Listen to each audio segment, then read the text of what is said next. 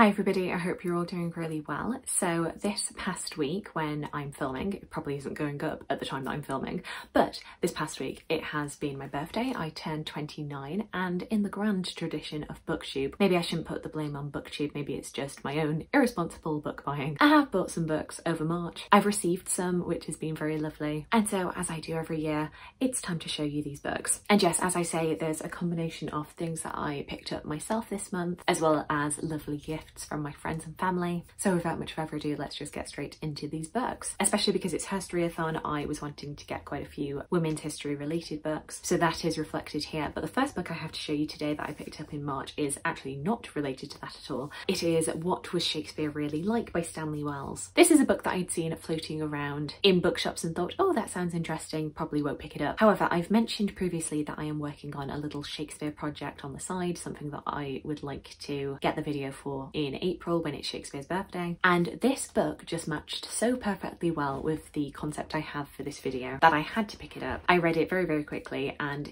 it's just really interesting reflections, analysis of what we can glean about Shakespeare's personality from the very little that we have of evidence for him. Stanley Wells is looking at his plays and his sonnets, but he's also looking at the few sparse historical records that we do have for him to kind of see, can we craft a personality onto Shakespeare? And I really enjoy this. This is clearly somebody who has been studying Shakespeare for such a long time, collating all of his sources, and presents a pretty even-handed, I would say, depiction of him, and I really enjoyed reading this. Next book that I picked up for myself was Bluestockings, The First Women's Movement by Susannah Gibson, looking at the 18th century salons, figures like Elizabeth Montagu, Anne Yearsley, Hester Frail, Fanny Burney, among many other authors, artists and thinkers. Women and men coming together in these literary salons to talk about their intellectual pursuits and ideas. Yes, definitely reserved mostly for middle to upper class women, very privileged women who are able to get the education and also the time to just sit around in their salons and talk, but also is a history that I feel like not enough people talk about. I feel like whenever I've seen people talk about Bluestockings, it's been more about the 19th and 20th century intellectual women, but there's this whole earlier period in the 18th century where this was going on, which then ended up being demonised in later centuries and therefore put on the back burner. Kind of the same thing happened with figures like Mary Wollstonecraft. They weren't seen as respectable and therefore people just didn't talk about them because they wanted to forget. And so yeah, I'm really glad that there is a new popular history about these women, both the good and the bad that they got up to. I have been on a little kick to pick up some romance recently. I've not really read a whole lot of romance in 2024 and I definitely need to get back into it. One that I was kind of struggling whether or not I should pick this up right now, and obviously ultimately did decide to pick up, was Bride by Ali Hazelwood. I have read almost everything that Ali Hazelwood has written. Ali Hazelwood is known mostly for writing contemporary romance based in STEM, and as you can tell from the cover, this takes a bit of a departure from that kind of romance. We're looking at a paranormal romance in which a vampire and a werewolf are being forced to marry by their families, and I don't really know much aside from that. I've heard some kind of mixed reviews about this, and I don't know how much of it is the book just not being great or how much of it is people just not expecting it of Ali Hazelwood.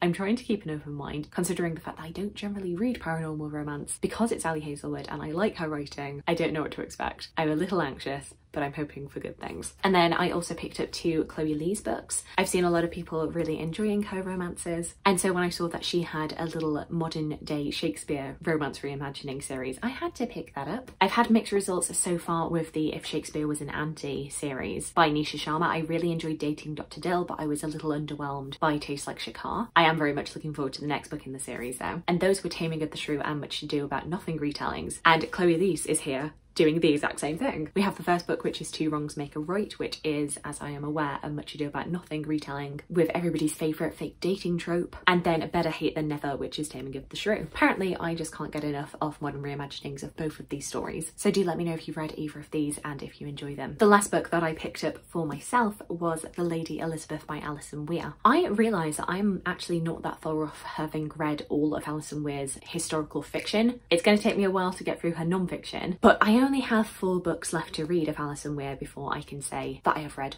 all of her historical fiction. And you may have seen my 6 Tudor Queens video where I was ranking all of her books in that series. I am very tempted therefore to kind of blitz through the rest of Alison Weir's back catalogue, and also the newest book which is coming out in May, Mary the First Queen of Sorrows, in order to do like a definitive, in my mind, ranking of her books. And so when I saw the Lady Elizabeth in a charity shop, I had to pick it up. Aside from this, I also need to read Innocent Traitor, A Dangerous Inheritance and The Captive Queen. I think that's everything. And then I have read all of her historical fiction. Let me know if that is of interest to you. But the Lady Elizabeth is an interesting one because I have actually read the sequel to this, The Marriage Game, which looks at Elizabeth I's reign and particularly her negotiations on the marriage market. But this actually looks at the events preceding her reign, going from the death of her mother Anne Boleyn up until presumably her sister Mary I dies. And I've always had a little bit of trepidation over her portrayal of Elizabeth because I'm pretty sure from reading her depiction of Catherine Parr and her depiction of Elizabeth in The Marriage Game that the way that she is going to characterise the relationship between Elizabeth I and Thomas Seymour is going to be like entirely consensual, and like the young Elizabeth was pushing that relationship further, which I don't know, leaves a bit of an icky taste in my mouth, considering, you know, she was like 13 years old when this much older man was pursuing her. I'd also been kind of put off from this because The Marriage Game I found to be quite episodic, but we'll see. I'm keeping an open mind. I really do hope to enjoy this, but there are just a couple of things, a couple of niggling things that are making me think, I'm not sure if I'm going to enjoy this one, but the project continues. And then I have a little stack here of books that I received for my birthday from friends, or books that I chose with book vouchers that my friends sent to me. The first of these birthday books came from Shah over at Thoroughly Enjoyed Books, and it is Messalina, The Life and Times of Rome's Most Scandalous Empress by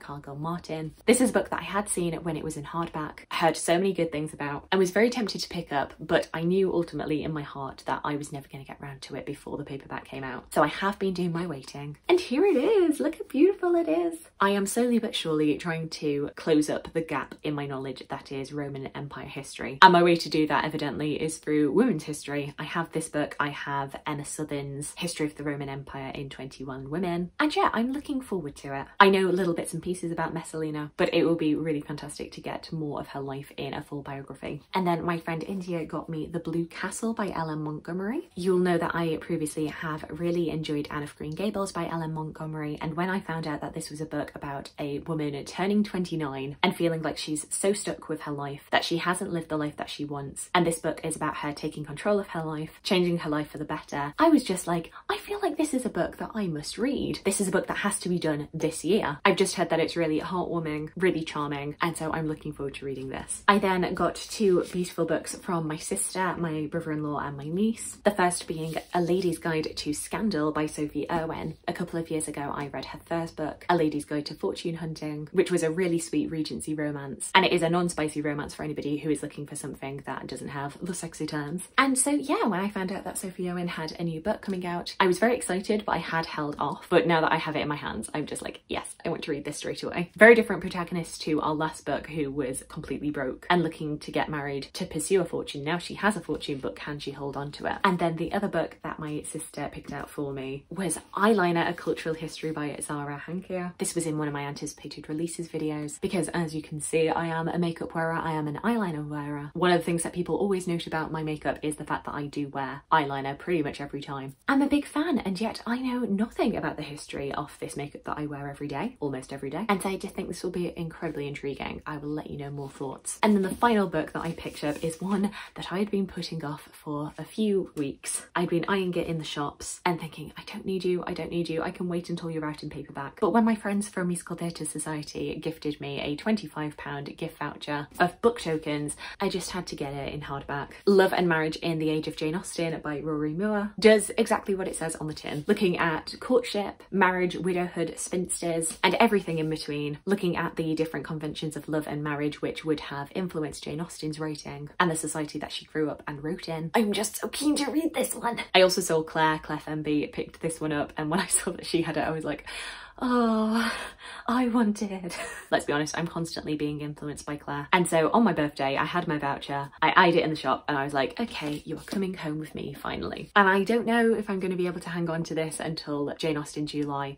I think I'm going to want to pick this up a lot sooner than that. I am really having a bit of a moment with 18th century histories between this Uproar and the Bluestockings, and I am very much enjoying it. I always say that I am an early modernist with the 17th century taken out. I love my Tudors, I love my Georgians, and so, you know, why break a habit of a lifetime? So there we go, that is my pile of birthday books. As definitely in terms of books, I think 29 is shaping up to be a great reading year. Do let me know if you've read any of the books that I have spoken to you about today. Alternatively, let me know about anything that you would recommend that I pick up next. I would love to hear from you. I hope you're having a fantastic day, and I look forward to talking to you again soon. Thanks. Bye.